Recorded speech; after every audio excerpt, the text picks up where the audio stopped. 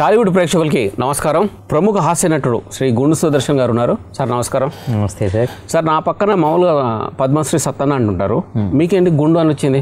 అంటే మరీ హెవీ అవుద్ది పద్మశ్రీ అంటే అని, గుండు లైట్గా ఉంది కదా అని గుండు అని పెట్టుకున్నాను. అచ్చా, ఇప్పుడు మామూలుగా ప్రోగ్రామ్స్లో A to Z వస్తుంది ఇంటర్వ్యూ, మనం Z నుంచి A కొద్దాం రివర్స్గా. వెరైటీగా. సో మనం ఇప్పుడు మధ్యలో హాఫ్ వేలో స్టార్ట్ చేస్తున్నాం. మనం ఎందుకు మీరు అంత సక్సెస్ కాలేకపోయారు? సక్సెస్ ఫస్ట్ ఇది ఒప్పుకుంటారా? Correct, your right, 100% correct. అంటే సక్సెస్ మన దృష్టిలో మనకంటూ ఒక సక్సెస్ ఉంటుంది. ఈ రేంజ్ అయితే నేను సక్సెస్ అయినట్టు అని. అలా కాకపోతే కానట్టే లెక్క. ఆ రేంజ్కి వచ్చారా? నేను రాలేదు. Why the reason? Because the bloody industry is not English. పర్వాలేదు, కొన్ని అర్థం అవుతాయి కొన్ని పదాలు. That industry is not recognising you are you are not favouring industry? రెండు కరెక్ట్ కాదు. ఇంకోటి ఉందా? ఇంకోటి కూడా ఉంటుంది. అదేంటి? దీనికి ఏంటంటే అవకాశాలు రావటానికి కొన్ని కారణాలు ఉంటాయి. అదెలా? అందులో ఏంటంటే ఈ ఆర్టిస్టు ఈ క్యారెక్టర్లు బాగా చేస్తాడు అన్నప్పుడు ఆ క్యారెక్టర్లకి ఒక సీనో 2 సీన్లో 3 సీన్లోనో వాడుకునే దానికన్నా కూడా ఒక లెంగ్దీగా ఆ క్యారెక్టర్ని ఎక్స్పాండ్ చేసినప్పుడు, ఆ క్యారెక్టరే మంచిగా చేయించినప్పుడు సక్సెస్ అవుతాం. ఓకే. అలా కాకుండా ఆ ఒక 2 సీన్లు ఈ క్యారెక్టర్ ఇతనితో చేయించుకుందాం, బాగా చేస్తాడు, మంచి ఆర్టిస్టు అని అక్కడితోటే వదిలేస్తే మనం అక్కడికే ఉండిపోతాం. ఆ క్యారెక్టర్ పెద్దదైంది అనేటప్పటికీ దీనికి మళ్ళీ ఇంకొక పెద్ద ఆర్టిస్ట్ ఎవరైనా ఉంటే, స్టార్ ఆర్టిస్ట్ని పెడితే బాగుంటుందన్న ఆలోచన వాళ్ళకి వచ్చినా, లేకపోతే స్టార్ హీరోలతో పాటు ఒక స్టార్ కమెడియన్స్ ఉంటే ఆ బ్యాలెన్స్ ఉంటుంది అని అనుకున్నప్పుడైనా కొన్ని తప్పిపోతుంటాయి. లేదా వాళ్ళు రాసేటప్పుడే ఈ క్యారెక్టరు మెయిన్ క్యారెక్టర్స్లో ఈ క్యారెక్టర్ ఇంజెక్ట్ చేస్తే బాగుంటుంది అన్న ఆలోచన వచ్చినప్పుడు కూడా మనకి సక్సెస్ వస్తుంది. ఇంకో రకంగా, ఇప్పుడు ఒక రకంగా చెప్పారు, ఇంకోటి దాని లక్ కూడా. దీన్ని మనం లక్ అని ఎప్పటికప్పుడు ఎలా ఇంటర్ప్రిట్ చేసుకుంటామంటే, లక్ ఉండాలండి ఇండస్ట్రీలో. నిజమా? నమ్మొచ్చా? డెఫినెట్గా నమ్మాలండి. ఎందుకంటే ఈ క్యారెక్టర్కి ఆర్టిస్ట్ అని అనుకున్నామండి, ఆయన దొరకి ఈయన పెట్టామండి అన్నప్పుడు అటువంటి వాళ్ళు బ్రేక్ వచ్చిన వాళ్ళు ఉన్నారు. ఉదాహరణకి బ్రహ్మానందం గారిని అనొచ్చు. ఆనా పిల్లంటారు సుత్తివేలు గారు దొరకలేదంట టైంకి. ఓకే. సో అప్పుడు ఈయనని పెట్టారంట. అలా అంటే చాలా. ఇప్పుడు MS నారాయణ గారిది కూడా అలాంటిది ఏదో తనికెళ్ళ బర్ణ గారిని అనుకుని కాదని మళ్ళీ ఆయన పెట్టి, ఆయన మా నాన్నకి పెళ్లిలో అద్భుతమైన సక్సెస్ అయ్యి ఇట్లా అనుకున్న సందర్భాలు కూడా చాలా మంది ఆర్టిస్టులు వాళ్ళే చెప్పారు ఇంటర్వ్యూలో. ఓకే, పలానా వాళ్ళని అనుకున్నారు, తర్వాత మళ్ళీ నన్ను అనుకున్నారు, అది నాకు మంచి. అలాంటప్పుడు మనం లక్ అనేదాన్ని నమ్మాలి. బహుశా తను ట్రై చేసింది అయి ఉండకపోవచ్చు, లేదా ఒరిజినల్గా వాళ్ళు దృష్టిలో పెట్టుకుని రాసింది కూడా కాకపోవచ్చు. అట్లాంటప్పుడు luck becomes a big factor. Okay. మొత్తం ఎన్ని సినిమాలు చేశారు సార్ ఇప్పటికి? 350-400 సినిమాలు. చిరంజీవి దాటిపోయారు. చిరంజీవి గారిని ఇంచుమించుగా క్రాస్ చేసే ఉద్దేశంలో ఉన్నాను. క్రాస్ అయిపోయారు 300 సినిమాలు. అది హీరోగా కదా, మనం కూడా హీరోగా స్టార్ట్ చేసి క్రాస్ అవ్వాలి. డ్రీమ్. అబ్దుల్ కలాం కలగనమన్నాడు, అంతే. కాకపోతే వాళ్ళు కళ్ళు మూసుకోమన్నాడు కలగనేటప్పుడు, మీరు కళ్ళు తెరిచి కళ్ళు అంటారు, పోక్మ్యాన్ లాగా. అది మీ వల్ల సక్సెస్ కాలేదని చెప్పి మీరు ఒప్పుకుంటారా? ఇప్పుడు నేను ఊరికి అంటారు, నేను మీ వల్ల మీరు సక్సెస్ కాలేదండి, మీరే మీ ఈగో వల్ల లేకపోతే మీ పొగరు వల్ల మీరు క్యారెక్టర్ తీసుకోలేదు, చేయలేదని నేను అంటాను. What do you say? క్యారెక్టర్లు తీసుకోపోవటం అనేది ఉండదు. ఎందుకంటే క్యారెక్టర్ మంచి క్యారెక్టర్ వచ్చినప్పుడు అసలు దానికోసమే కదా మనం వెయిటింగ్లో ఉంటాం. ఓకే. తీసుకోపోవటం అనేది ఉండదండి. ఇవ్వకపోవటం అయినా ఉంటుంది, ఇచ్చింది అంత పెద్ద క్యారెక్టర్ ఇవ్వకపోవటం అయినా ఉంటుంది. తర్వాత ఇగో ఉండే అంత స్టేజ్ మనకి లేదు. ఫస్ట్ ఓ స్టేజ్కి వచ్చేసిన వాళ్ళకి ఉంటుంది. ఉంటే నేను ఇది చేయను అది చేయను ఆ క్యారెక్టర్ అనే ఒక ట్రెండ్, ఒక యాటిట్యూడ్ డెవలప్ అవ్వచ్చు. మనకు అంత యాటిట్యూడ్ డెవలప్ అయ్యే పరిస్థితి కాదు, పైగా అంత దూకుల్లో ఉన్న యువరక్తం కాదు యాటిట్యూడ్ డెవలప్ అయ్యేంత. ఇప్పుడు ఒక ఉద్యోగం వదిలేసి ఈ దీనికే వచ్చేసి ఇదే మనం ప్రొఫెషన్గా చేసుకుందాం అని అనుకున్నప్పుడు భయం ఉంటుంది, శ్రద్ధ ఉంటుంది, డిసిప్లిన్ ఉంటుంది, ఇవన్నీ ఉంటాయి. ఇవన్నీ ఉన్నప్పుడు యాటిట్యూడ్కో ఈగోకో అవకాశం లేదు. So I'm wrong? I'm right. rather. Oh, you are right, I am wrong. You are also right for your question. Okay. Question పరంగా మీరు చాలా కరెక్ట్. ఏ వయసులో వచ్చారు సార్ సినిమా ఇండస్ట్రీకి? నేను ఆల్మోస్ట్ అంటే 93లో ఫస్ట్ ఫిలిం మిస్టర్ పెళ్ళం. 93 ఓకే. ఫస్ట్ ఫిలిం పెద్ద హిట్, మిస్టర్ పెళ్ళం పెద్ద హిట్. మీరు రాగానే 6 కొట్టారు. ఎస్, 6 కొట్టాం. అయితే అంతకు ముందు కెమెరా ముందుకు వచ్చింది మాత్రం శ్రీనాథ్ కవి సార్, ఎన్టీ రామారావు పెద్ద అయింది. విశ్వవిఖ్యాత. అచ్చా, 1, 2 సూపర్. అది ఫస్ట్ ఎంట్రీ కెమెరా ముందుకే. అద్భుతమైన వేషం కూడా, అది కూడా with scenes and dialogues and is a very good character. Release అయింది మిస్టర్ పెళ్ళం ఫస్ట్. పేరు కూడా బాగా వచ్చింది. పేరు కూడా చాలా బాగా వచ్చింది. మంచి అవకాశాలు, చాలా పెద్ద పెద్ద డైరెక్టర్స్, అప్పట్లో పెద్ద డైరెక్టర్స్ నుంచి అవకాశాలు వచ్చాయి. అయితే నేను ఇక్కడ లేనండి. నేను హిట్ నేను ఉపయోగించుకోలేకపోయా. నాకు లీవ్ ఇవ్వలేదు. నేను లెక్చరర్గా వర్క్ చేసేవాడిని. తర్వాత మా ఫాదర్ పాస్డ్ అవే. తర్వాత పెద్ద ఫ్యామిలీ, ఆ బర్డెను, దానివల్ల ఆ ధైర్యం చేయలేకపోయారు. అప్పుడు ఎక్కడ ఉండేవారు? భీమవరంలో లెక్చరర్. సో అప్పటి నుంచి ఇప్పటి వరకు చేస్తూనే ఉన్నారు సినిమా అడపదడప. 300 సినిమాలు చేశారంటే నుంచి తర్వాత 98లో వదిలేశాను. అచ్చా, ఓహో. 98 నుంచి కంటిన్యూస్గా చేస్తాను. మీరు అభిమానించే నటులు ఎవరు ఉన్నారా? మీరు ఇష్టపడే యాక్టర్లు, హీరోయిన్లు? ప్రతి యాక్టర్ని అభిమానిస్తాం. ఎందుకంటే ఈ సినిమాని బట్టి అభిమానం.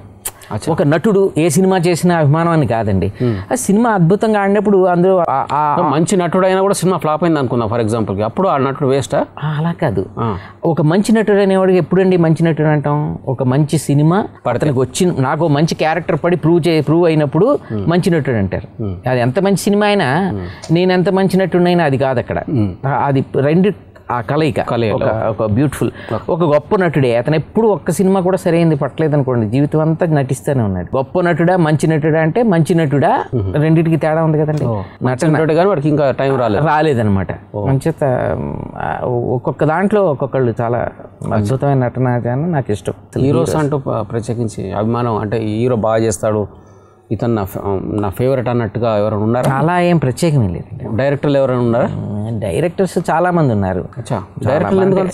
డైరెక్టర్స్ ఎందుకు చాలా మంది ఉన్నారంటే, నేను చేసినప్పుడు నేను చేసిన డైరెక్టర్లందరి దగ్గర ఒక్కొక్క వెరైటీ ఉండేది కాబట్టి, అంటే బాపు గారి దగ్గర చూసినప్పుడు ఆ ఫ్రేమ్స్ పెట్టడంలో ఒక జస్ట్ ఒక పెయింటింగ్ వేస్తున్నట్టుగా ఎలా పెట్టగలుగుతారు అని అనుకునేవాడు ఆయన. బొమ్మలు కూడా పక్కనే పక్కన వేసుకునేటప్పుడు ఇంత బాగా అంటే ఆ స్క్రిప్ట్ ఉంటే కెమెరామెన్ కూడా ఆ ఫ్రేమ్ పెట్టేయగలుగుతారు అనమాట. అంతే, ఆ బ్యూటీ అక్కడ వచ్చేస్తుంది ఆ చిన్న కళ్ళ కదలికల్లో కూడా. అలా ఎలా చేయగలుగుతారని ఆశ్చర్యపోవటమే. ఇప్పుడు ఇష్టం అనే అంత గొప్ప మాట కన్నా ఎక్కువ ఆశ్చర్యపోతుంటాం అనమాట. ఒక్కొక్కరిని చూసినప్పుడు, ఒక వర్కింగ్ చూసినప్పుడు ఆశ్చర్యపోతుంటాం. బాపు గారి దగ్గర నుంచి, విశ్వనాథ్ గారి దగ్గర నుంచి, పూరి జగన్, ఇప్పుడు ఇప్పుడు రాఘవేంద్ర గారిది ఫస్ట్ అది 3 ముక్కలాట అనే సినిమా చేశాను. ఆ తర్వాత నేను 3 సినిమాలు చేశాను. ఇప్పుడు మళ్ళీ 3 ముక్కలాట ఫస్ట్ చేసినందుకు మళ్ళీ 3 సినిమాలు చేశాను. నేను తర్వాత 3 సినిమాలు చేసి, తర్వాత 3-4 సినిమాలు చేశాను. మొత్తం సినిమాని ఒక స్క్రిప్ట్ని ఒక బ్రెయిన్లో పెట్టుకోవటం, దాన్ని అక్కడ అంత అథారిటీతోటి అథెంటిక్గా తీయటం అనే వాళ్ళని చూసినప్పుడు అలా ఆశ్చర్యపోతుంటాం అనమాట. అలా ఒక్కొక్కళ్ళు పూరి జగన్నాథ్ గారు, త్రివిక్రమ్ ఇలాగా ఎవరి పేర్లు చెప్పుకుంటూ వెళ్తే ఇవాళ వస్తున్న కుర్రాళ్ళు, మరి అనిల్ రావుపూడి గారు కానీ, మన కళ్యాణ్ కృష్ణ కానీ, వీళ్ళందరూ కూడా, సంపత్ నంది, వీళ్ళందరూ అంటే ఆ స్టైల్ ఆఫ్ ఇది చూసి ఒక్కొక్కరిది ఒక్కొక్కటి ఉండటం వల్లే కదా వెరైటీ మనకి అట్రాక్టింగ్గా ఉంది. అదే సినిమా హిట్లు ఫ్లాప్లు అవన్నీ నేను మాట్లాడలేదండి. నేను చేసే డైరెక్టర్ ప్రతి వాడిని నేను చూసి ఆశ్చర్యపోతుంటా. అదే ఆ మేకింగ్. ఓహో, అయితే ఇప్పుడు 98లో రిజైన్ చేశారు కంప్లీట్గా. అవును, 350 సినిమాలు చేశారు. అవును. రిజైన్ చేసి తప్పు చేశాను అనుకుంటున్నారా, లేకపోతే ఓకే పర్లేదు అనుకుంటున్నారా? అంటే రిజైన్ చేసి తప్పు చేశానది అనిపిస్తుంది. ఎప్పుడు అనిపిస్తుంది అంటే, మనం ఆర్థికంగా ఇబ్బందులు ఎదురుపడినప్పుడు అనుకుంటాం. అట్లా ఎన్నిసార్లు అనిపించింది తప్పు చేసామరా అని చెప్పేసి? అంటే ఈ జర్నీలో ఎప్పుడంటే అండి, ముఖ్యంగా కొంతమంది మనని అడిగినప్పుడు, అంటే మన ఊరు వాళ్ళు లేకపోతే మన ఎక్స్ కొలీగ్స్ వాళ్ళు ఎవరన్నా ఎదురైనప్పుడు, వాళ్ళు ఏదో మంచి పొజిషన్లో ఉండో, లేకపోతే వాళ్ళు ఆ అసెట్స్ అవి సంపాదించుకునో, వాళ్ళు మనకు ఎదురుపడినప్పుడు అడుగుతారు మామూలుగా, అంత మంచి ఉద్యోగం వదిలేసామంటి, లేకపోతే అంత చదువుకుని ఇందులోకి ఎందుకు వచ్చారు? ఇప్పుడు జనరల్గా బయట అలా ఎడ్యుకేటెడ్ పీపుల్ కూడా బయట డాక్టర్ దగ్గరికి వెళ్ళాం, డాక్టర్ దగ్గర కూర్చున్నాం అనుకోండి, ఏమంటే ఏంటి ఆర్టిస్ట్గా బాగానే ఉందా, ఏం చేసేవారు అంటే, ఇక ఏం చేసేవారు ఏం చేశారు అనగానే మన చరిత్ర మొదలవుద్దిగా. మనం డాక్టరేట్ చేసాం లేకపోతే లెక్చర్ చేసామని చెప్పాలి. అదేంటిది అలా ఎందుకంటే ఏదో మర్డర్ జరిగిపోయినంత ఫీలింగ్ ఉంటుంది. ఎక్కడో మర్డర్ చేసి పారిపోయి బెయిల్ లేకుండా తిరుగుతున్నాడు వీడు అన్న టైపే ఫీలింగ్ ఉంటుంది. అలా ఎందుకు చేశారు అనగానే మనలో ఒక చిన్న ఫీలింగ్ ఉంటుంది. అట్లాంటప్పుడు నాకు అది కలిగేది. బట్ ఇప్పుడు అవన్నీ ఓవర్కమ్ అయిపోయాం, చాలా కాలం అయిపోయింది కాబట్టి మనం ఎకష్టం అయిపోయింది. ఈ స్పాట్లో మీకు అడుగుతున్నాను, తప్పు చేశారా కరెక్ట్ చేశారా? అంటే మన హృదయం చెప్పేది మనం చేసినప్పుడు తప్పు అని నేను అనుకోను. ఉద్యోగం అనేది ఒక మైండ్కి సంబంధించిన విషయం అండి. అది ఒకటి చదువుకున్నాం, ఎడ్యుకేషన్ కూడా బ్రెయిన్కి సంబంధించింది. బ్రెయిన్కి సంబంధించి చదువుకున్నాం, డిగ్రీ అదొక గౌరవం సమాజంలో. బాగా చదువుకున్నాడరా, ఎక్కువ చదువుకున్నాడరా అంటే డెఫినెట్గా ఒక మినిమం రెస్పెక్ట్ అనేది దొరుకుతుంది. ఓ లెక్చరర్ చేశాడంటే మినిమం. ఇప్పుడు ఎన్టీ రామారావు గారి దగ్గర, పెద్ద ఆయన దగ్గర కేర్ ఆయన తీసుకునేవారు మా మీద, ఓ చిన్న గౌరవం ఇచ్చేవారు. ఎందుకంటే ఆయనకి టీచర్లు అంటే ఒక విధమైన ఒక రెస్పెక్ట్. రచయితలన్నా, కవులన్నా, టీచర్స్ అన్నా. అందుకే లక్ష్మీపార్వతి కూడా ఆయన ఇష్టపడ్డారు. ఎందుకంటే ఆవిడ అద్భుతమైన సాహిత్యం అది రాసేది అప్పట్లో కాబట్టి, ఆవిడ రాసేవారు కాబట్టి దాని మీద ఇట్లా కవులు, రచయితలు, టీచర్స్, లెక్చరర్స్ వీళ్ళంటే ఒక గౌరవం ఉండేది. ఆయన దగ్గర ఆ ఫస్ట్ సినిమాకి కెమెరా ముందుకి వెళ్ళి ధైర్యంగా వెళ్ళి ఆయన పక్కన నుంచోగలిగా ఉంటే, బాపు గారు ఇంట్రడ్యూస్ చేసినా కూడా ఆయనకు ఒక సాఫ్ట్ కార్నర్ వీళ్ళంటే ఉండబట్టి నేను కూడా అది పొందాను. ఓకే. సో అట్లా అది మైండ్కి సంబంధించిన విషయం. హార్ట్ చెప్పేది ఎప్పుడు కూడా మనకి ఇష్టంగానే ఉంటుంది, మనకి ఇష్టమైనదే చెప్తుంది అది. ఓకే. అది ఫాలో అయినప్పుడు అంచేత నాకు రిగ్రెట్స్ లేవు. లెక్చరర్ అంటే ఏ సబ్జెక్ట్ చెప్పారు? నేను ఇంజనీరింగ్ కాలేజ్ తెలుగు లెక్చరర్ అనుకుంటారు చాలామంది. ఎందుకంటే నేను ఎక్కువ ఈ మ్యాగజైన్స్లో వాటిలో తెలుగు కథలు, తెలుగు కవితలు ఇవి రాస్తుంటాను. సో అవి చదివి, లేకపోతే నేను మాట్లాడేది ఏం తెలుగు లెక్చరర్ ఏమో అని జనరల్గా అనుకుంటుంటారు. బట్ ఇంజనీరింగ్ చేశారు. సో ఇప్పుడు మొత్తం 350 సినిమాలు చేశారు. ఇంకెవరైనా డైరెక్టర్ మిగిలిపోయారు సార్ మీరు చేయాల్సి? భలేవారు అసలు, చాలా మంది ఉన్నారు. ఇప్పుడు ఈ జనరేషన్ అందరూ కూడా చాలా, ఇప్పుడు అదృష్టం ఏంటంటేనండి, ఒక జనరేషన్ సీనియర్స్ తర్వాత ఇప్పుడు కుర్రాళ్ళు, యంగ్ జనరేషన్ వచ్చింది కదా, వాళ్ళందరికీ మా మీద చాలా మంచి అభిప్రాయం ఉంది. మంచి అభిప్రాయం అంటే ఎలా? అంటే బాగా చేస్తారు, అంటే అవకాశం రాలేదు దీనికి ఇంకా. ఎగ్జాక్ట్లీ, అదే కారణం. వాళ్ళు వీళ్ళందరూ మిస్టర్ పెళ్ళం సినిమాలన్నీ చూసిన వాళ్ళే. కొన్ని కారణాల వల్ల వెనకబడ్డాడు ఈయన, కొంత వెనక్కి వెళ్ళిపోయాడు, తర్వాత మళ్ళీ వచ్చాడు అనేది ఒకటి ఉంది. మంచి ఆర్టిస్టు, మనం ఈ ఉపయోగించుకోవచ్చు మన క్యారెక్టర్స్. కానీ వాళ్ళకున్న అభిప్రాయం వల్ల ఇప్పుడు నేను మంచి క్యారెక్టర్లు, పెద్ద క్యారెక్టర్లు కూడా చేయగలుగుతున్నా ఈ యంగ్స్టర్స్ వచ్చిన తర్వాత. అది. సో ఈ సినిమాలు కాకుండా మీకు ఏంటండి వ్యాపకం? అంటే ఇలా ఏం చేస్తున్నారు? సినిమాలు కాకుండా అంటే సినిమాయే నా వ్యాపకం యాక్చువల్గా. మెయిన్ ప్రొఫెషన్ అయితే ఇదే, యాక్టింగే పెట్టుకున్నాను. అయితే సినిమా షూటింగ్ లేదు, లేదా ఏదో కొన్ని రోజులు ఖాళీగా ఉన్నాం అనుకుంటే మాత్రం నేను సాహిత్య సభలకు వెళ్తాను, స్పీచెస్కి వెళ్తుంటాను. తర్వాత యాజ్ ఏ సైకాలజిస్ట్గా నేను MS degree in psychotherapy and counselling చేశాను. సైకాలజీలో అంటే ఏంటి, ఏం సబ్జెక్ట్? నన్ను చూసి నా గురించి చెప్తారా మీరు? అలా చూసి చెప్పడం కాదు. అంటే సైకాలజీలో ప్రతి మనిషికి కొన్ని మైండ్కి సంబంధించిన ఇబ్బందులు ఉంటాయి. అంటే కొంతమంది షైగా ఉంటారు, బయటికి రాలేరు. కొంతమంది ఎక్స్ట్రోవర్ట్స్గా ఉంటారు, కొంతమంది ఇంట్రోవర్ట్స్గా ఉంటారు, కొంతమంది అగ్రెసివ్గా ఉంటారు. అలాగే పిల్లల్లో కూడా రకరకాల ప్రాబ్లమ్స్ ఉంటుంటాయి. అలాగే వైఫ్ అండ్ హస్బెండ్స్ మధ్యలో కొన్ని ప్రాబ్లమ్స్ ఉంటుంటాయి. ఇట్లాంటి ఎమోషనల్కి సంబంధించినటువంటి emotional problems as well as education problems కూడా నాకు నేను సాల్వ్ చేస్తారా మీరు? ఎస్. అంటే వాళ్ళని కూర్చోబెట్టి, మనం ఇప్పుడు మీ సోకాల్డ్ కూర్చోబెట్టి లాయర్స్ లాగా క్రాస్ ఎగ్జామిన్ చేయటం, పోలీసుల్లాగా కౌన్సిలింగ్ చేయటం అంటే గట్టిగా గద్దించి వాళ్ళకి, అట్లా కాదండి. కౌన్సిలింగ్ అనేది అదొక ప్రక్రియ కాబట్టి వాళ్ళని కూర్చోబెట్టి వాళ్ళ సమస్య ఏంటో వాళ్ళంతా వాళ్ళు చెప్పగలిగేలాగా మనం వాళ్ళకి అవకాశం ఇప్పుడు కూడా చేస్తాను. అది నేను యాజ్ ఏ సర్వీస్ ఓరియంటెడ్గా నేను చేస్తాను. ఇంకో క్వశ్చన్, మీరు లెక్చరర్గా చేశారు, సడన్గా యాక్టింగ్ ప్రొఫెషన్కి వచ్చారు. అంటే యాక్టింగ్ ఎలా వచ్చింది సడన్గా? లెక్చర్ కాలేజీలో లెక్చర్ ఇచ్చేవాడు యాక్టింగ్ ఎలా చేస్తున్నాడు? లేదు సడన్ నుంచే ఉందా? సడన్గా కాదండి. నేను అసలు నా ఎలిమెంటరీ స్కూల్లోనే నేను యాక్టర్. అచ్చా. బై బర్త్ కాదు, ఆఫ్టర్ బర్త్. అదే 5వ క్లాస్లో అంటే ఎలిమెంటరీ స్కూల్ 5వ క్లాస్ 6వ క్లాస్లో ఒక పబ్లిక్ షో చేసాం. పిల్లల్ని తీసుకెళ్ళి ఒక స్కూల్ ఫంక్షన్, టీచర్స్ తీసుకెళ్ళి, అంటే మరి ఆ టీచర్ ఐడెంటిఫై చేసి ఉండాలిగా మనలో. అదే అంటే మనలో మనకు తెలియపోవచ్చు, ఆ ఏజ్లో తెలిసే ఏజ్ కాదు. నేను యాక్టర్ని లేకపోతే యాక్ట్ చేయగలను తెలియదు. ఆ టీచర్కి తెలిసింది, వాడు గొప్పవాడు అంటున్నా. హీ కెన్ యాక్ట్ అని చెప్పి అంటే ఆయన ఏదో అడిగినప్పుడు మనం ఏదో నటించి సమాధానం చెప్పడం, మనం ఏదో తెలిసి ఉంటుంది, వీళ్ళు ఏదో ఉందిరా అని యాక్టింగ్ అందులో ఇంక్లూడ్ చేశారు. అది అక్కడ అత్తిలి అని ఒక ఊళ్ళో వెస్ట్ గోదావరిలో, అది పబ్లిక్ ఫంక్షన్లో మేము యాక్ట్ చేసాం. మొండి గురువు బండ శిష్యుడు అని ఉన్నాడు. మొండి గురువు బండ శిష్యుడు. దానికి చప్పట్లు, అది హడావిడి కావాలా అంతా. అంటే ఆ చప్పట్లు అప్పుడు మనకి ఒక ఫీలింగ్, అంటే ఏదో సంథింగ్, ఒక గుడ్ ఫీలింగ్. అక్కడి నుంచి మేము కంటిన్యూస్గా స్కూల్ ఫంక్షన్స్లో ఫస్ట్ నుంచే ఉంది యాక్టింగ్ అనేది. కాలేజీ ఫంక్షన్స్లో వేయటం, మా టీచర్ లెక్చర్ని మిమిక్రీ చేయటం, అది బాగుండేది. ఎక్కువ కాలేజీలో కూడా అది ఎక్కువ ఉండేది. తర్వాత ఇంట్లో కూడా, ఇంట్లో వాళ్ళకి తెలియకుండా చిన్న చిన్న ఈ బెడ్షీట్స్ అవి తీసుకొచ్చేసి ఈ శుద్ధ పౌడరు, తర్వాత కాజలు, ఈ ఇట్లాంటివన్నీ తీసుకొచ్చి మసి అంటే కోళ్ళు బొగ్గు పొడి లాంటివి తీసుకొచ్చి అవన్నీ మేకప్లు చేసుకొని స్క్రిప్ట్లు రాసుకుని డ్రామాలు వేయటం అన్నీ ఉండేది. అచ్చా. ఫస్ట్ క్రష్, సెకండ్ క్రష్ లాంటివి ఏమైనా ఉన్నాయా సార్? మనకి ఎందుకు క్రష్లు? ఇప్పుడు బ్రేకుల గురించి ఆలోచించే time. This is the age finish. Okay, I'm talking about that age. That age, yeah. Back, flash back we are coming from reverse కదా. అంటే వేస్తారా విజువల్ ఇలా ఫేస్ మీద ఎప్పుడు? This is psychology. చెప్పు చెప్పు చెప్పు. చెబుతున్నావు హిప్నాసిస్. అచ్చా. క్రష్ అంటే అది సహజంగానే ఉంటుందండి. అట్లా సహజంగా ఉంటుందని కవరింగ్ చేసుకుంటాం. వినండి, కాదు ఆ ఏజ్లో ఉండకపోతే మళ్ళీ సైకాలజిస్ట్ దగ్గరికి వెళ్ళాలి. అది ప్రాబ్లం. ఇప్పుడు అది రొమాన్స్ అనేది ఏ ఏజ్లో వచ్చింది? అది రొమాన్స్ కాదు కానీ ఇది ఇష్టపడటం. అచ్చా. ఇప్పుడు ఏ వయసు? ఆల్మోస్ట్ ఇంటర్మీడియట్ ఇష్టపడటం. తర్వాత అప్పటికి మనకి ఆ ఫ్రీడమ్ లేవు. అంటే ఇంత స్వేచ్ఛ కానీ, అవేర్నెస్ కానండి, ఎక్స్పోజర్ అనండి, ఇంత ఫ్రీడమ్ అనండి, గ్యాడ్జెట్స్ నథింగ్. అంటే భయం ఒక రకమైన. ల్యాండ్లైన్ జమానా టోటల్ సొసైటీలో కూడా ఇది లవ్ వెనకాల పట్టు అట్లాగా ఉండేది కాదు. అంత సైలెంట్, అంత వన్ సైడెడ్, ఈ టైపే ఎక్కువ ఉండేవి అనమాట. అట్లాంటిదే అనుకోవాలి. వన్ సైడెడ్ ఎట్లాంటిదే అనుకోవాలి. టూ సైడ్ ఎప్పుడైనా కలిగిందా? టూ సైడ్ వాళ్ళకి కలిగినప్పుడు మనకు లేదు, మనకు కలిగినప్పుడు వాళ్ళకి లేదు.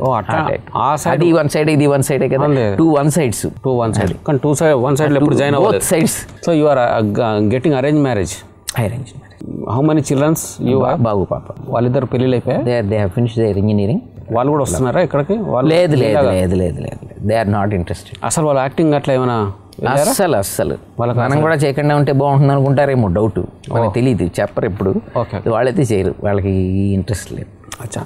సో మీకు ఎట్లాంటి క్యారెక్టర్లు చేశారు సార్ ఇప్పటిదాకా? అన్ని ఇప్పటిదాకా చేసిన ఒక లెక్చరర్ క్యారెక్టరు, ఓ పంతులు క్యారెక్టర్, మర్యాదస్తుడు, ఓ పిఏ క్యారెక్టరు, ఒక ఎండీకి ఏదో పిఏ, పర్సనల్ అసిస్టెంట్.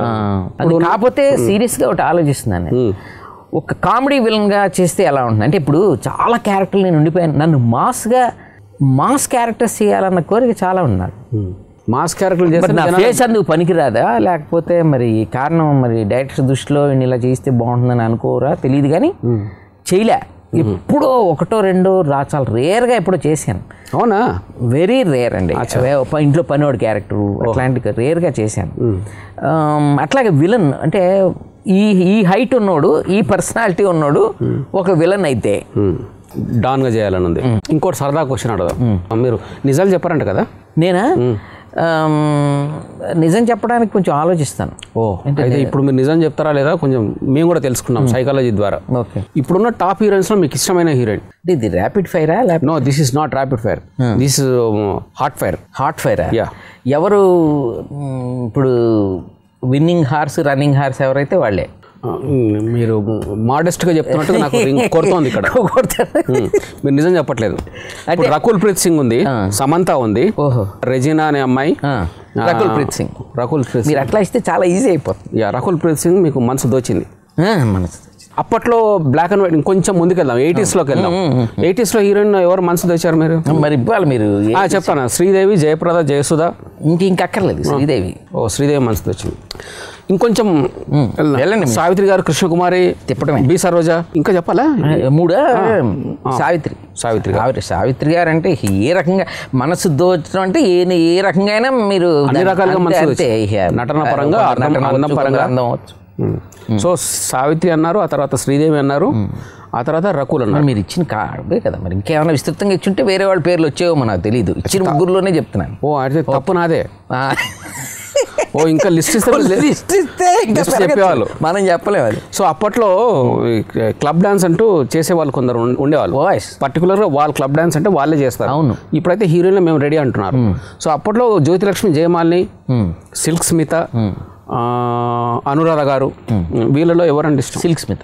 ఎందుకంటే ఇష్టం సిల్క్ స్మిత అంటే అంటే ఎందుకు చెప్తున్నా అంటే నాకు కూడా చాలా ఇష్టం సిల్క్ స్మిత అంటే మీకెందుకో నా ఇష్టం కలుస్తుందా లేదా అంటే కేవలం క్లబ్ డ్యాన్స్ అని కాకుండా కళ్ళు డ్యాన్స్ అనగానే అసలు ఫస్ట్ బాడీ కాకుండా అందులో ఆ మత్తుగా ఉండే కళ్ళు ఆవిడ అంటే అప్పటి వరకు వ్యాంప్ డాన్స్లు ఏం చేసేవాళ్ళంటే ఒళ్ళు ఒంపు సొంపు చూపించేవాళ్ళు అంతే ఈ బాడీ లక్ష్మి కానీ జయమాలి కానీ గైరేషన్స్ బాడీ గీత గారు వచ్చాక ఒక యాక్టింగ్ కూడా మిక్స్ చేసి ఒక ఫేస్లో ఎక్స్ప్రెషన్స్తో పాటు ఆ లవ్ని ఆ రొమాన్స్ని వాట్ ఎవర్ ఇట్ ఇస్ దాన్ని ఆవిడ ఎక్స్ప్రెస్ చేసే కళ్ళతో చెప్పేసి ఇప్పుడు శ్రీదేవి గారు ఉన్నారు శ్రీదేవి గారి పక్కన మిమ్మల్ని హీరోగా ఊహించుకుందాం ఒక సినిమా ఆ సినిమా ఫలానా సినిమా నేనైతే బాగుండు ఏ సినిమా వేటగాడు మళ్ళీ ఇస్తున్నారు మరి సౌకర్యం ఉంటే 16 ఏళ్ళ వయసు అంటే ఇంకా చాలా ఉంటాయి 16 ఏళ్ళ వయసు 16 ఏళ్ళ వయసు ఆప్షన్ ఇవ్వకుండానే చెప్పేసాను చంద్రమోహన్ గారి క్యారెక్టర్ కొట్టేద్దామని మీరు శ్రీదేవి పక్కన అదే 16 ఏళ్ళ వయసులో నేనైతే ఆ విలన్ అడిగేవాడిని అదే మీరు మొదటి నుంచి అక్కడ ఫిక్స్ అయ్యారులే యా ఇప్పుడున్న హీరోయిన్స్లో ఫలానా హీరోయిన్ పక్కన నేను చేస్తే బాగుండని రకుల్ ప్రీత్ సింగ్ పక్కన పెడదాం కాసేపు ఏ హీరోయిన్ ఇప్పుడు మళ్ళీ ఆప్షన్ ఉండాలిగా మళ్ళీ ఆప్షన్లు కాకుండా అసలు ఎవరున్నారు ఇప్పుడు టాప్ హీరోయిన్స్ చెప్పండి మీరు top heroines yeah you tell me I want to know the knowledge of yours అబ్బో Shruti Haasan is there Samantha is there and Anushka is there all these are top heroines. So you are up to the market. Up to the market. Yeah, అయితే శృతి హాసన్ సమంత అనుష్క పక్కన అంటే శృతి హాసన్ పక్కన మీరంటే race గ్రౌండ్లో మీరుంటే బాగుండేది you feel like that మరి అచ్చా ఇదంతా పక్కన పెట్టేదాం ఈ స్టఫ్ అంతా you are a villain now you have to rape heroine సినిమాలో హీరోయిన్ మళ్ళీ హీరో వచ్చి తంతాడు అది వేరే విషయం రేపు చేయకముందే తానేస్తాడు విలనే వద్దంటుంటే మళ్ళీ మీరు విలన్ రేపు అంటారేంటండి బాబు నేను hero stuff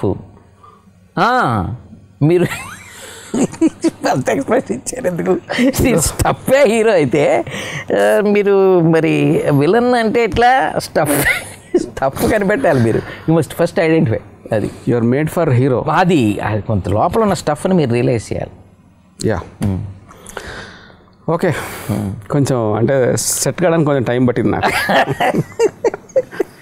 okay producer director నేనే అనుకుందాం for example I'm the producer I'm the director okay now the జమానా is before 70 you got it my language what I'm saying pure English అయితే కష్టంగానే ఇలా అయితే పర్లేదు yeah this is 70 years 1970 you think I'm producer director you are the hero now the choice is మిమ్మల్ని హీరోయిన్గా పెట్టుకోవాలని చెప్పి మీకే చెప్పేశాను so now choose the heroine beside you ఆ జమానా హీరోయిన్ మళ్ళీ ఏమైనా ఆప్షన్ నేనే చెప్పేచ్చా ఆప్షన్ చెప్పను ఇప్పుడు మీ నాలెడ్జ్ తెలుసుకోవాలి అసలు ఆ జమానాలో హీరోయిన్లు ఎవరైనా ఉంటారు అదే మనం ఇంకెవరు మీరు చెప్పే జమున గారు సావిత్రి గారు కృష్ణకుమార్ గారు బి సరోజ నేను చెప్పలేదు మీరే చెప్పండి ఎవరైతే బాగుంటారు ఆ సినిమాలో ఆ సబ్జెక్ట్కి 2 హీరోయిన్లు కావాలి 2 హీరోయిన్లు ఇదో ఆప్షన్ మీకు ఫెంటాస్టిక్ చాలా బాగుంది కృష్ణకుమార్ గారు బి సరోజ కృష్ణకుమార్ గారు ఒక హీరోయిన్ బి సరోజ గారు ఒక హీరోయిన్ సో ఆ సినిమాలో ఒక డాన్స్ కూడా ఉంది క్లబ్ డాన్స్ ఎవరు అప్పట్లో అంటే జయమాన్ ఆవిడ జయమాన్ గారు అయితే అంతే మరి ఆ జమానా కొంచెం వెళ్ళాం కదా సో 70 అంటే అప్పటికి ఆవిడ ఇంకా జమాలి కూడా రాలేదు విజయలక్ష్మి ఆవిడ ఎవరు అనుకుంటా ఆవిడ so now we are coming to 80s okay now here I'm the same great director producer and director you are the hero ఇక్కడ 3 హీరోయిన్లు now choose the heroines as a hero I have to you are the hero 3 heroines అనగానే చూసారా మారింది ఇక్కడ పొజిషనా ఇందాక ఇలా కూర్చున్నా కదా అది నేను గమనించలేదు 90s వచ్చేటప్పుడు కొంచెం ఇట్లా yeah you are the actor real actor so I'm a failure director real actor కాదు రియల్ హీరో సో చెప్పండి ఇప్పుడు 3 హీరోయిన్స్ శ్రీదేవి జయప్రద నాకు 3వ వాళ్ళు ఎవరు మరి మీరు చాలా మంది ఉన్నారు ఎవరో ఒక పేరు చెప్పండి బతికేస్తారు వాళ్ళు డైరెక్టర్ గారికి వదిలేద్దాం నో దిస్ ఈస్ నీ ఇష్టం ప్రోగ్రామ్ టైటిల్ నీ ఇష్టం నా ఇష్టం సో దిస్ ఈస్ యువర్ ఇష్టం so Sridevi and Jayaprada 3 heroine పేరు జయసుధ గారు పెద్ద పెర్ఫార్మర్ కదా ఆవిడ మళ్ళీ మనం కొంచెం అవునా మన పెర్ఫార్మెన్స్ కొంచెం చూసుకోవాలి కదా జాగ్రత్తగా అందుకు కొంచెం ఆలోచించాను మీ పర్లా మీరు ఇన్సిస్ట్ చేశారు 3వ హీరోయిన్ కావాలి ఇందులో 2 డాన్సులు క్లబ్ డాన్సులు 2 ఉన్నాయి సో నౌ చూస్ జ్యోతిలక్ష్మి జయమాలిని అంతే. జ్యోతిలక్ష్మి జయమాలిని. స్మిత కూడా ఉంది, అప్పట్లో బతికే ఉంది ఆవిడ. ఇందాక ఆల్రెడీ సెలెక్ట్ చేసుకున్నాం కదా, ఇప్పుడు మళ్ళీ ఇంకోటి కాబట్టి Jyothilakshmi. And now present trend నిజమాన. Yeah, now 4 heroines. అంటే 2 మామూలు హీరోయిన్స్ ఉంటారు, 2 ఏమో ఐటమ్ సాంగ్ లో వచ్చి వెళ్తారు. వాళ్ళు 4 హీరోయిన్స్. చెప్పండి. 4 శృతి హాసన్. బా, మీరు శృతి మరి మరి చెప్పాలి కదండి. తమన్నా. కొంచెం దీన్ని ఎక్స్టెండ్ చేద్దాం. మీ పేర్లు చెప్పేసి వదిలేస్తున్నారు కదా. శృతి హాసన్ అంటే ఎందుకు మీరు అంత మనసు పడ్డారు? ఊరికే బోత్ పెర్ఫార్మెన్స్ అండ్ గ్లామర్. ఇది మోడెస్ట్ ఆన్సర్. మోడెస్ట్ కాదు, పెర్ఫార్మెన్స్ అండ్ గ్లామర్ రెండు. గ్లామర్ కూడా ఉంది అమ్మాయిలు. Kamal Haasan listen this thing. Yeah, ఆయన అసలు ముందే ఒప్పుకుంటారు కదా. ఏమని? మరి బోత్ పెర్ఫార్మర్ అంటే ఆయన ఒప్పుకున్నారని చెప్పి మీరు ఒప్పుకుంటున్నారా? లేదు, డెఫినెట్గా ఆయన యాక్సెప్ట్ చేస్తారు. ఇది ఆయన యాక్సెప్ట్ చేస్తున్నారని మీరు చేస్తారు. తండ్రిగా కాకపోయినా గొప్ప ఆర్టిస్ట్గా యాక్సెప్ట్ చేస్తారు కదండి. అట్లా ఇప్పుడు ఆయన దృష్టిలో పెట్టుకొని ఆయన దృష్టిలో చెప్పట్లేదు, నా దృష్టిలోనే చెప్పాను. నేను ఇష్టం ప్రోగ్రామ్ ఫ్రీక్ అవుట్ నేనే చెప్తాను. శృతి హాసన్. నెక్స్ట్ తమన్నా. తమన్నా ఎందుకంటే ఇష్టం? టైం పాస్ ఊరికే. గుడ్ పెర్ఫార్మర్స్ వీళ్ళంతా, good performers and glamour girls. Both I want glamour and performance రెండు. Hit batch. నేను కూడా నిలబడాలి కదా హీరోగా. శృతి హాసన్ ఫాదర్ అంటే కమలాసన్ చూస్తాడు. ఓకే, తమన్నా ఫాదర్ ఎవరు? ఫాదర్ ఎవరైనా మనకు కావాల్సింది పెర్ఫార్మెన్స్. అచ్చా. రకుల్ ప్రీత్ సింగ్. ఈమె ఐటమ్ సాంగ్కి వస్తుంది ఇప్పుడు 3వ హీరోయిన్ రకుల్ ప్రీత్ సింగ్. ఆమె ఎందుకు ఇష్టం? ఆమె కూడా పర్ఫార్మెన్స్ గ్లామర్. ఓకే, తీసేద్దాం. ఇంకో 4వ హీరోయిన్ ఏమండి ఇవాళ మనకి కావాలి. ఇంకో 4వ హీరోయిన్ పేరు చెప్పండి. ఆమె కూడా సాంగ్ వచ్చేసి వెళ్ళిపోతుంది. అనుష్క. అనుష్క కూడా గ్లామర్ ప్లస్ పర్ఫార్మెన్స్ తీసేయండి. ఇప్పుడు ఐటమ్ సాంగ్స్ 4 ఉన్నారు. చెప్పండి. మొత్తం వీళ్ళే 4 చేసేస్తారు ఐటమ్ సాంగ్స్ కూడా. ఇప్పుడు చేస్తున్నారు కదా వేరే వేరే సినిమాల్లో. ఇక మళ్ళీ వేరే మన బడ్జెట్ ఆలోచించుకోండి. మీరు చెప్పేస్తున్నారు వీళ్ళు 4 వాళ్ళు 4. అది నాకు నచ్చింది. మీ పరిస్థితి ఆ సమాధానం నచ్చింది. వీళ్ళే ఆ ఐటమ్ సాంగ్ కూడా చేసేస్తారు. ఐటమ్ సాంగ్ అనేది వేరే ఏం లేదండి. ఇప్పుడు అంతా గ్లామర్ ప్రొజెక్ట్ చేసినప్పుడు ఐటమ్ సాంగ్ లాగా ఉంటుంది. పెర్ఫార్మెన్స్ ఇచ్చినప్పుడు హీరోయిన్ పెర్ఫార్మర్. అంతే, 2 in 1, ఆల్ ఇన్ 1. వాళ్ళు ఏమైనా చేయగలరు. Super answer. అంత బాగుంది. ఇప్పుడు ఇక్కడ నుంచి బయటకు వద్దాం. మీరు కాల్ తీసేయచ్చు. ఈ బయటికి అంటే ఈ మూడ్ నుంచి బయటకు వద్దాం. ఇప్పుడు రామ్ గోపాల్ వర్మ గారు మీకు క్యారెక్టర్ ఇవ్వాలనుకుంటున్నారు. నన్ను అడుగుతూ మీరే ఎక్కువ మూడ్ లో ఉన్నట్టున్నారు. Okay, I should be there no, because లేకపోతే వీళ్ళు రెమ్యునరేషన్ ఎవరు. రామ్ గోపాల్ వర్మ గారు మీకు క్యారెక్టర్ ఇద్దాం అనుకుంటున్నారు. What type of character you want to do? You know is పెద్ద గ్యాంగ్స్టర్ చెప్పింది ఆయన ఇవ్వగలరు అలాంటి. అచ్చా, గ్యాంగ్స్టర్ ఆయనలో ఉన్నంత కామెడీ ఎవరిలో లేదు. ఆయన he can create comedy characters also. బ్రహ్మానందంగా ఎంత అద్భుతంగా చూపించారు. అవును, మరి అక్కడ కమెడీని అనుకున్నామా? బ్రహ్మానందం గారు ఒక సాంగ్కి డ్యాన్స్ కూడా చేశారు. ఆయన మీద ఒక పిక్చరైజ్ చేశారు. అంటే ఒక స్టార్ కమెడియన్గా ఆయన సాంగ్ పిక్చరైజ్ చేశారా అన్నది పక్కన పెడితే ఒక కామెడీని ఒక విలనీని మిక్స్ చేసి చూపించగలిగేటువంటి ఒక రామ్ గోపాల్ వర్మ గారు చేయగలరు. ఆయన చేశారు కాబట్టి ఇందాక నేను చెప్పిన క్యారెక్టర్ ఉంది, అది fix. So Varma be ready. Be ready ఆయన బీ రెడీ ఆయన చెప్తున్నాను. So if you want that type of character is ready అని చెప్పి. అదే. Now what is the speciality about you? అదే కదా ప్రాబ్లం. ఇప్పుడు ఏదో ఒక స్పెషాలిటీ అనేది ఉండాలి. మన గుండు తప్ప స్పెషాలిటీ ఏముంది? స్పెషాలిటీ అంటే ఏ రకమైన అంటే పర్సనాలిటీ క్యారెక్టర్లో వాట్ ఈస్ స్పెషాలిటీ? గుండు సుదర్శన్ అంటే ఏంటి స్పెషల్? దేనికి స్పెషల్ అయినా? గుండు సుదర్శన్ అంటే is friendly. Friendly, very friendly. నన్ను నేను డిస్క్రైబ్ చేసుకోవాలంటే no egos, no jealousies, no హేట్రెడ్స్, friendly, easy going. Okay, with people. అచ్చా, ఇప్పుడు మీకు వచ్చిన అవకాశాన్ని మీరు ఆ క్యారెక్టర్ చేయలేకపోవడం వల్ల, ఇంకోటి చేయడం వల్ల వాళ్ళ క్యారెక్టర్ సక్సెస్ అయిన సందర్భాలు ఏమైనా ఉన్నాయా? లేదు, అట్లా ఏం లేదు. అంటే ఆ క్యారెక్టరు నన్ను అడిగిన తర్వాత ఇంచుమించుగా ఏ క్యారెక్టర్ నన్ను అడిగినా నేనే చేశాను.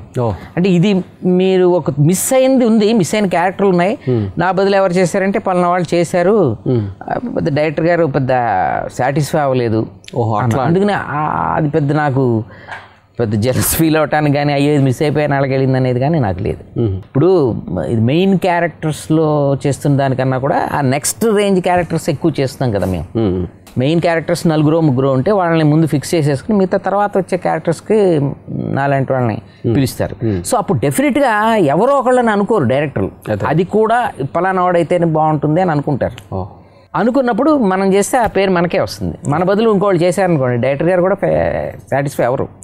అతను చేసి ఉంటేనే బాగుండేది అన్నది ఫీలింగే ఉంటుంది. ఓకే, ఇప్పుడు ఇంకో క్వశ్చన్ ఏంటంటే అమితాబ్ బచ్చన్ ఇప్పుడు మన తెలుగులోకి వస్తే నాగార్జున అందరూ నా కాంపిటీటర్స్ గురించి మాట్లాడతారండి. సరే చెప్పండి. అమితాబ్ బచ్చన్ పాపం ఓకే వినండి, అమితాబ్ బచ్చన్ ఇక్కడ తెలుగులో నాగార్జున, జగత్ బాబు వీళ్ళందరూ టీవీలు కూడా చేశారు. మీరు టీవీ చేయలేదనుకుంటా. నేను చేశానండి. ఏం చేశారు? చిత్తం ప్రాయశ్చిత్తం జీ తెలుగుకి 40 వారాలు నడిపాం. అద్భుతం రేటింగ్స్తో నడిచింది అది. యముడు శివారెడ్డి యముడు, నేను చిత్రగుప్తుడు. ఓకే, అది ఒక 40 ఎపిసోడ్స్ ఎంతో రన్ చేసాం.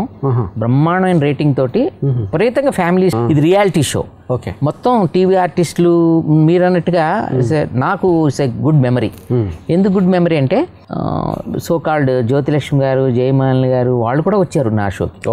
ఒక ఎపిసోడ్లో వాళ్ళు వచ్చారు. ఒక ఎపిసోడ్లో మన తెలుగు విలన్స్ వచ్చారు, ఇంకో ఎపిసోడ్లో తెలుగు కమెడియన్స్ వచ్చారు, ఇంకో ఎపిసోడ్లో టీవీ ఆర్టిస్టులు వచ్చారు.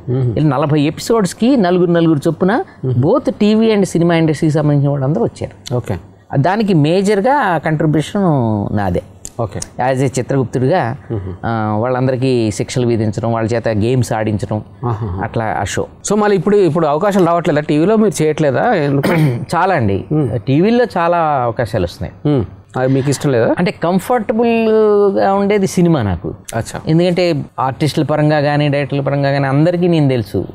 నేను టీవీ అయితే ఆడియన్స్కి తొందరగా దగ్గర అవుతారు. ఆ ఎన్విరాన్మెంట్ ఏంటంటే నాకు ఎక్కువ తెలియదు అందులో ఎవరు.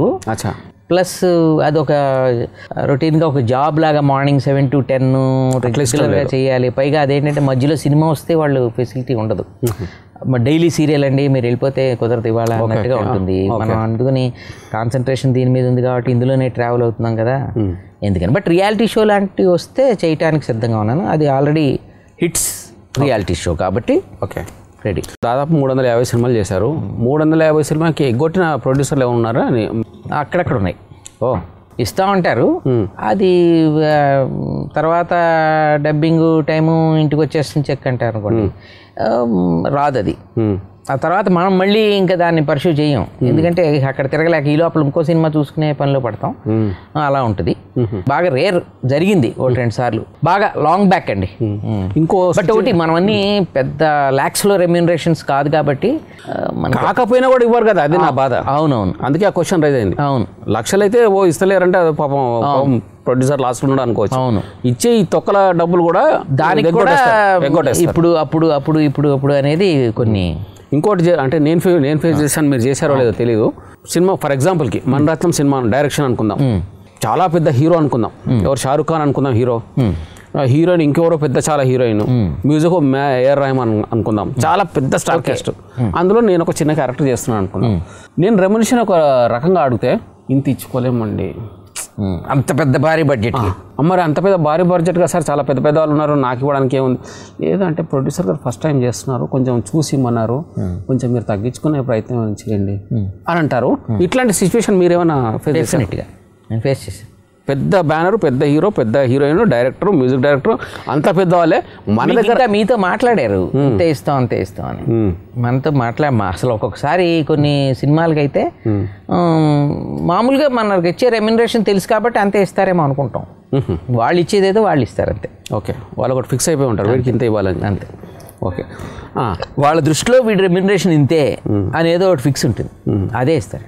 ఓకే, మీరు చేసిన ఇన్ని సినిమాల్లో మీకు బాగా ఇష్టమైన పాత్ర కానీ ఆ డైలాగ్ కానీ ఏదైనా ఉందా? అంటే డైలాగ్లో చెప్పడం అంత ఇది కాదు కానీ, బట్ చేసిన సినిమాల్లో ఎలా చెప్పను, తరుణ్ శ్రేయ కాంబినేషన్లో సినిమా పేరు అదే, సినిమా పేరు ఎలా చెప్పను. మీరు మామూలుగా మాట్లాడు ఎలా చెప్పను అంటే నిజంగా ఎలా చెప్పను, డైలాగ్ అయితే ఎలా చెప్పను అనేదే కరెక్ట్. ఓకే, సినిమా ఎలా చెప్పను, చిరునవ్వుతో, ఓకే, శ్రావణి సుబ్రహ్మణ్యం, అతడు, మల్లీశ్వరి, కలేజా, ఓకే, ఇవన్నీ గుర్తింపు బాగా తీసుకొచ్చిన క్యారెక్టర్స్. అతడు సినిమాలో కూడా, అతడు సినిమాలో అలాగే కలేజాలో కూడా అనుష్క గారి కాంబినేషన్లో ఉన్న ఆ సీను, అది కూడా చాలా జస్ట్ చాలా కాన్ఫిడెంట్గా షుగర్ అని వేసుకున్నావు కదా. అవును, కాదా షుగర్ కాదా, కాదు, మోషన్ సాల్ట్ అటేస్ట్ వచ్చి నాన్ స్టాప్గా 10-15 కొట్టేస్తాయి అనమాట. డ్యామ్ గేట్లు ఎత్తేసింటే మోషన్స్. ఆ డైలాగ్ అది ఒక టిపికల్ వాయిస్లో డైరెక్టర్ గారు అది చెప్పించిన మూలాన్ని ఆ డైలాగ్ ఉండే వెయిట్ వల్ల ఆ టిపికల్ వాయిస్ అట్లా చెప్పడం వల్ల దానికి చాలా ఆ సీన్ మొత్తం సీన్కి ఒక వెయిట్ వచ్చింది. అట్లాగా అది కన్సీవ్ చేయటాన్ని బట్టి ఉంటాయి. అలాగే శ్రావణి సుబ్రహ్మణ్యంలో సీన్స్ అన్నీ కూడా, ఎలా చెప్పంలో సీన్స్ అన్నీ కూడా, ఇవన్నీ మల్లీశ్వరి, అది కొన్ని సినిమాలు చాలా మంచి క్యారెక్టర్స్ చేసినవి, కొన్ని ఆడలేదు.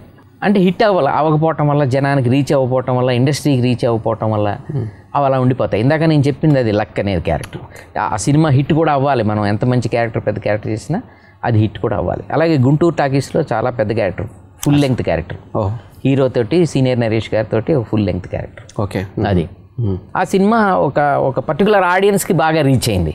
సో ప్రజల్లో ఒక ఆల్మోస్ట్ ఆన్ పార్ విత్ ఒక బిగ్ యాక్టర్తో సమానంగానే గుర్తింపు వచ్చింది.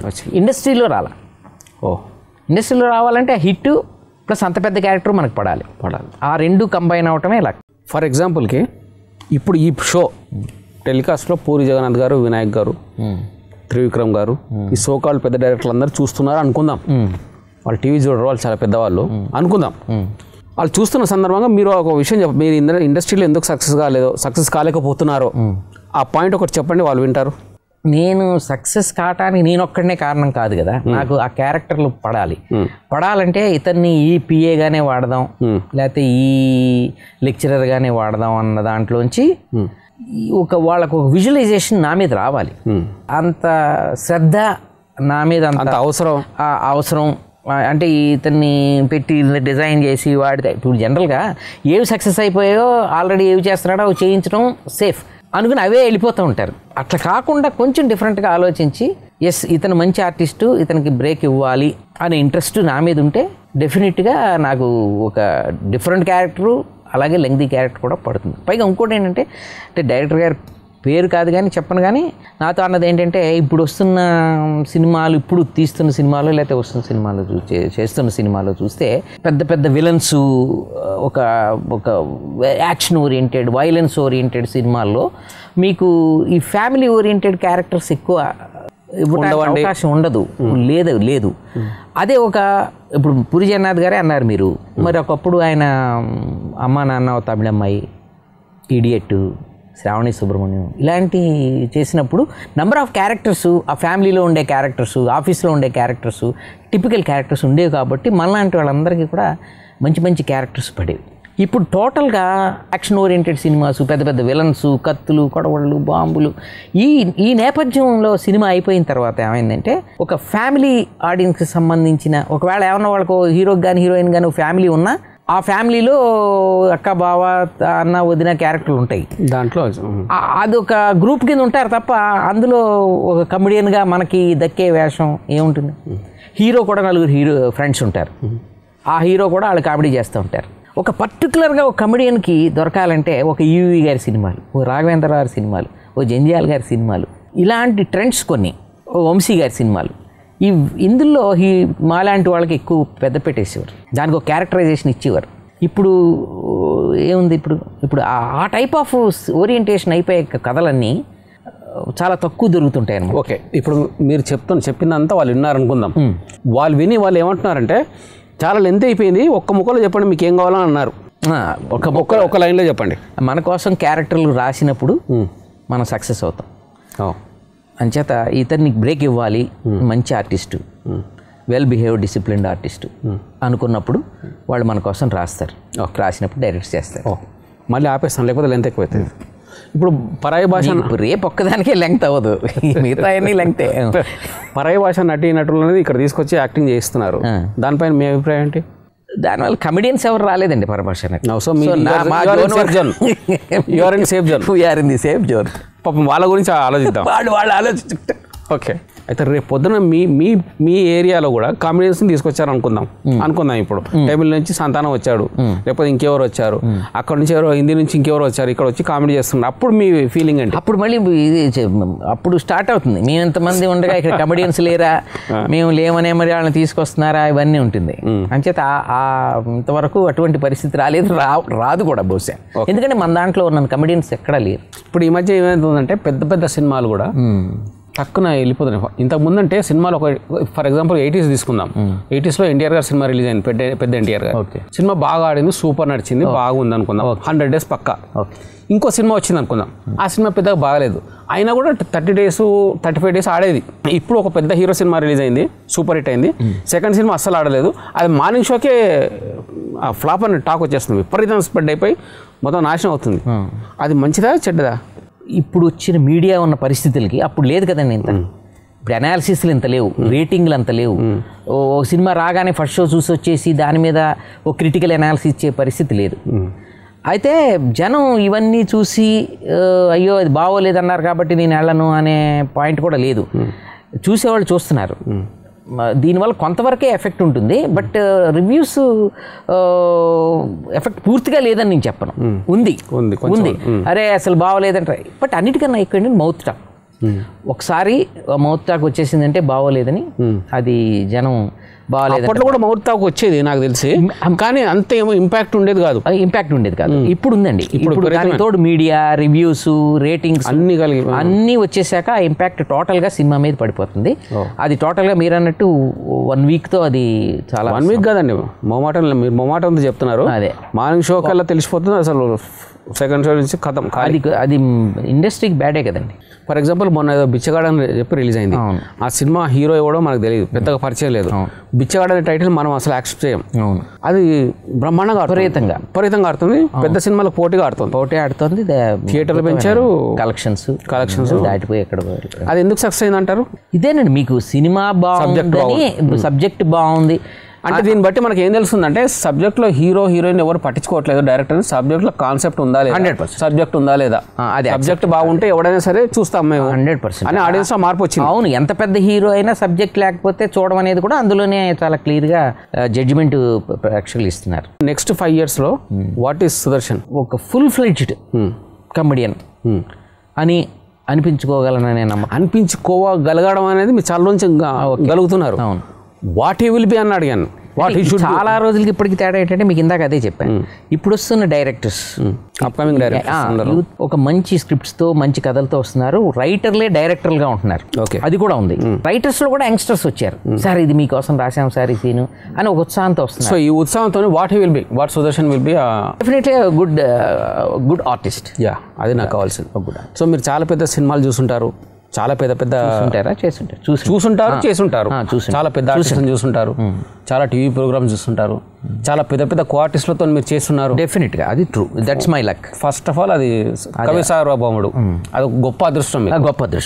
ఇప్పటికీ ఎన్టీఆర్ పక్కన చేయడం అనేది, అవును ఇప్పటికీ అంటుంటారు, చాలా మంది మిస్ అయిపోయారు ఎన్టీఆర్ గారు పక్కన చేయడం. అవును. సో ఇంతమంది చేశారు, ఇంతమంది చూశారు, ఆఖరికి ఆఫ్టర్ ఆల్ ఈ తొక్కల మొహంతో ఇంటర్వ్యూ కూర్చుంటారని మీరు అనుకున్నారా? మీతోటే you are a very good. నాకు తెలిసి నేను చాలా కాలంగా చూస్తున్నాను కదా, you are a journalist basically. నేను జర్నలిస్టులు ఎప్పుడు ఫేస్తో డిసైడ్ చేయను, వాళ్ళ బ్రెయిన్తో డిసైడ్ చేస్తాను. లేకపోతే ఇప్పటిదాకా మీరు చేసిన ఇంటర్వ్యూ చాలా స్పాంటేనియస్గా వెరీ డిఫరెంట్గా, అంటే రొటీన్లో మీరు ఎన్ని సినిమాలు చేశారు, ఎన్ని చెప్పిన వాటిలో మీరు ఎన్ని మామూలుగా అడిగే, కానీ మీరు టోటల్ ఇంటర్వ్యూ చేస్తే డిఫరెంట్గా చేశారు. అంచేత నేను ఇప్పుడు వచ్చి కూర్చుని మిమ్మల్ని చోట్ల చాలా కాలంగా నేను మిమ్మల్ని చూస్తున్నాను కాబట్టి మీ స్టఫ్ నాకు తెలుసు. సో తొక్కలో మొహం అని అయితే మాత్రం అనుకోలేదు. గుంజున్న మొహం. So did you enjoy this interview or? I just అంటే ఇది ఇంటర్వ్యూలా కూడా ఇంటర్వ్యూలాగా అనిపించలేదా? అనిపించలేదంటే వాళ్ళు డబ్బులు ఇవ్వరు సార్. బ్రహ్మాండం, చాలా చాలా వెరీ వెరీ సీరియస్. మళ్ళీ అడుగుతాను, మళ్ళీ చెప్పండి, ఎందుకంటే లేకపోతే డబ్బులు ఇవ్వరు. అడగండి మళ్ళీ. ఈ ఇంటర్వ్యూ లాగా ఎలా, how you are feeling this interview? ఇంత గొప్పగా ఇంటర్వ్యూ చేస్తారు నేను ఊహించలేదు. చాలా ప్రశ్నలకి నేను ఎలా సమాధానాలు చెప్పాలా, ఏం చెప్పాలా అని చాలా తీవ్రమైన ఆలోచనలో పడిపోయేటట్టు ప్రశ్నలు వేసాను. అలాంటి ప్రశ్నలు వేసారు మీరు. Thank you. సో నా ఇష్టం అనే ప్రోగ్రామ్కి వచ్చి, అంటే మీ ఇష్టం అనే ప్రోగ్రామ్కి వచ్చి మీ ఇష్టం చెప్పించారు అన్ని. నా ఇష్టం మీద ఎక్కడ చెప్పించామండి, మీ ఇష్టమైన మీరే చెప్పారు. So we also real enjoyed, audience కూడా బాగా ఎంజాయ్ చేస్తుంటారు అనుకుంటా మీ కొత్త విషయాలన్నీ మీ చెప్పడం. Thank you. అట్లీస్ట్ ఆ సినిమాలో కనీసం ఒక్క దాంట్లోనే విలన్గా చేయాలి, and you should do that thing. Then I will call you. Thank you very much, sir. All the best. Thank you so much.